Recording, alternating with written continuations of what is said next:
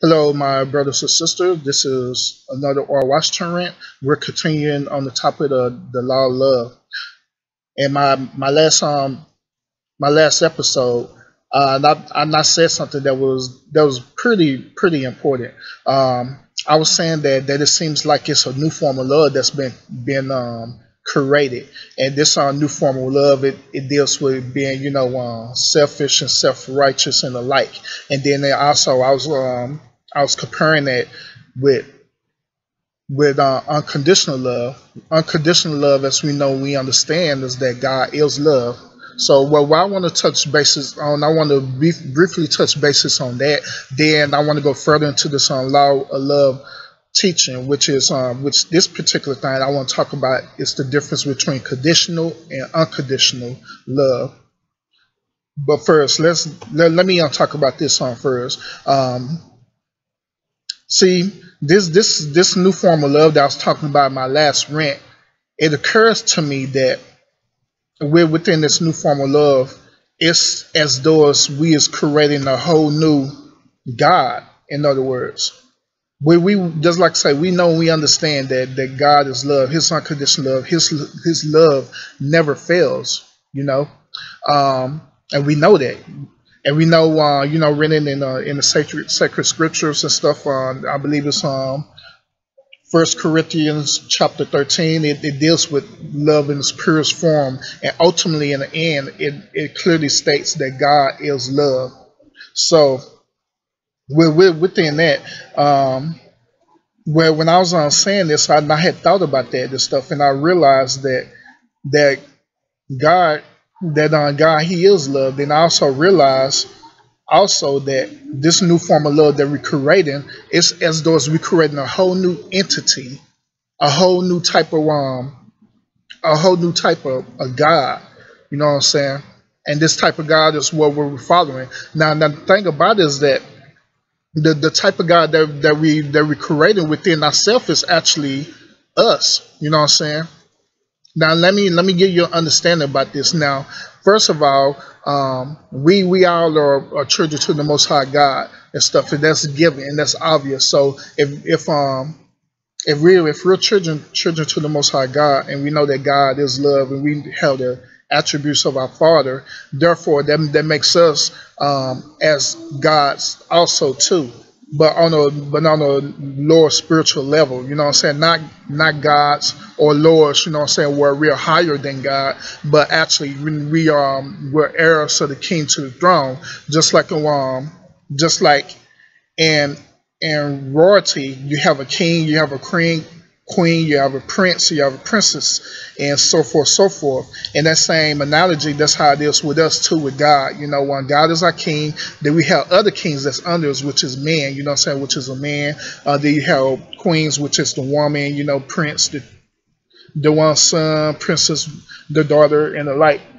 So that's what I'm saying about that particular aspect, which there ain't nothing wrong with that, seeing it from that point of view. But from this other perspective that I'm telling you about, is that this new form of love is like as though we creating a whole different type of God within ourselves. You know what I'm saying? It's a different type of God within ourselves. Am I saying that this God is the devil? I don't know. I honestly don't know, but it does share a lot of similar attributes as the devil. You know what I'm saying?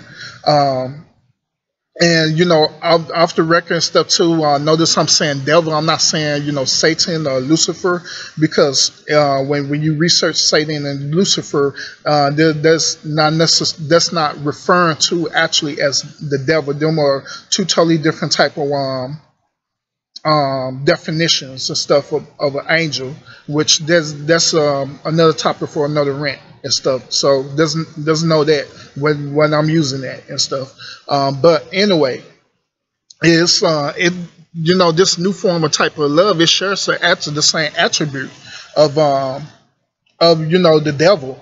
You know what I'm saying? Something that's on pure evil. You know what I'm saying? And let's take a look at the attributes of this new love. This new type of form of love, it deals with self-righteousness. It deals with selfishness. It deals with if you can't have it my way, then it's the highway. It deals with It deals with law. It deals with rules and regulations and everything. And there's a penalty as well in this type of love. Now the thing about it is that this type of love I'm talking about, honestly, it's not as brand new, you know what I'm saying? Because nothing is new under the sun, you know what I'm saying? As you know, as stated, you know. So it's been around for centuries and stuff, for a real long time and stuff, you know what I'm saying? But the thing about it is that nobody really never picked up on this, you know what I'm saying? Probably not the way how I'm explaining it, but you know, it's the same thing. So this new type of love, you know what I'm saying? This is almost, this is a whole new different devil, you know what I'm saying? And within these, you know, within that, and people since they inheriting this and stuff, right, they're inheriting this new attribute, you know what I'm saying, where it's all about themselves and nobody else, you know what I'm saying? Or it could be deeper than that. It could just be all about your inner circle and nothing else, you know what I'm saying? They don't care about nothing else, you know what I'm saying? And this type of love is very dangerous. It's deadly, you know what I'm saying? In my last rant, I was also telling you that, you know, there's different people that has a different perspective about what love is, you know what I'm saying? So they carry out, you know, their life dealing with this particular perspective about love, you know what I'm saying? So, and this type of love that I'm talking about is different, you know what I'm saying? Although it's been around, but it seems like it's evolving into something more worse, more dark, more sinister, you know what I'm saying? And that's what makes it so dangerous, you know what I'm saying? And so I want everyone to be aware of this type of love, you know what I'm saying? And also in my last rant, I was telling you that you know, it's better for you to stray away from that type of love and come into the narrow path of the love, you know what I'm saying, which is unconditional love. This right here in terms brings me to the topic that I want to talk to you about, which is the difference between conditions and unconditional love. First of all, let's start off with conditions.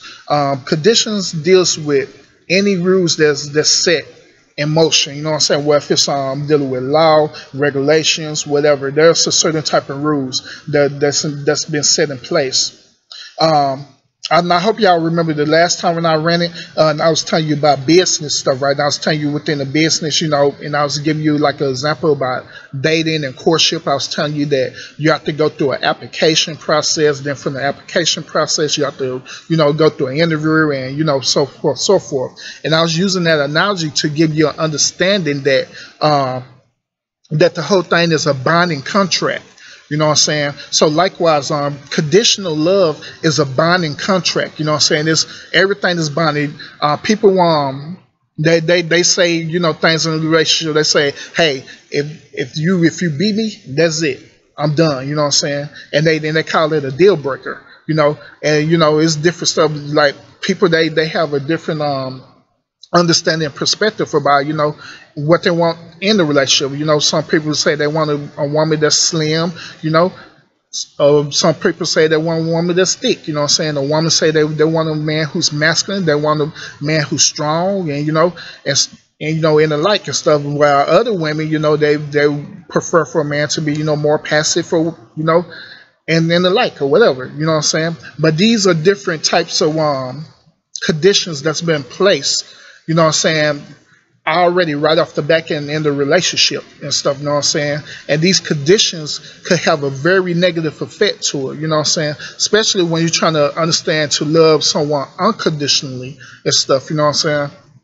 So all it takes is for someone to do something that you don't like, you don't agree with, then that's it, you know what I'm saying? And so the things that also I mentioned about a few seconds ago, I want to sound like I'm contradicting myself because I'm not. But the things that I was saying earlier and stuff like that, you know, is it wrong for, you know, a person to have like a certain like or dislike about a person, and, you know, and just like that? No, ain't nothing wrong with that. You know what I'm saying? Long as it don't affect the parameters of what true love, true unconditional love is, because you got to understand also, like within these particular parameters that you just set forth, you know what I'm saying, people change. You know what I'm saying? People change physically, mentally, and spiritually, and that's what people don't understand. People don't understand that people is going to change physically, mentally, and spiritually. Physically is that you're not going to stay young forever. You're going to eventually, your metabolism is going to slow down. You're going to gain weight.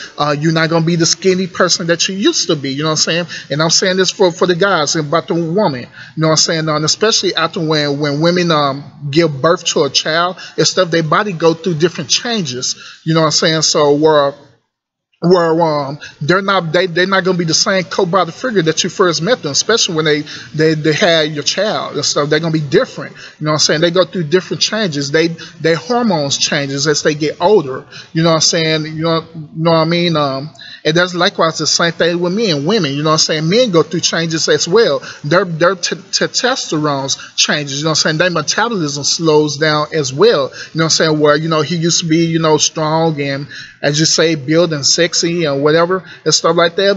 Then it comes to the point when he get older, he's not going to be too much like that no more because he's changing. You know what I'm saying? But the whole thing about it is that within conditions and stuff, right? You be so caught up in that, you know what I'm saying? Then you start trying to place rules on a person. You start to tell a person, oh, you changing, well, you need to go work out. When the person been working out, you know what I'm saying? You don't know. The person probably been working out, but it's their body that's going through changes where it's making them harder to adapt to the changes that their body is going through, you know what I'm saying? People have different genetic coding that the Most High God implanted them in. You know what I'm saying? It's natural for a person to be heavy set. It's natural for a person to be thick. It's natural for a person to even be skinny and stay skinny for the rest of their life. You know what I'm saying?